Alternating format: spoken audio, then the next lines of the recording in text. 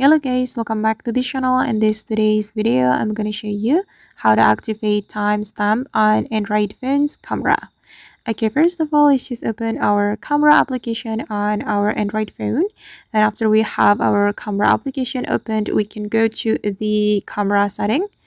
Okay, and here we can activate the watermark. Tap on the circle button to activate your watermark. Then we can customize the watermark. Tap on this watermark option, and here you can select the information to show on your camera. You can select model name, date, or time. You can also select three of them, and I'm just going to select date and time since we want to put a date and time to our photo. Okay, and after that we just need to go back, and I'm going to take a picture with my camera. Okay, and I'm going to show you the result. Okay, as you can see that the watermark has been displayed on our photo. Alright guys, and that's how we can activate timestamp on Android phone's camera. I hope this tutorial will be useful for you.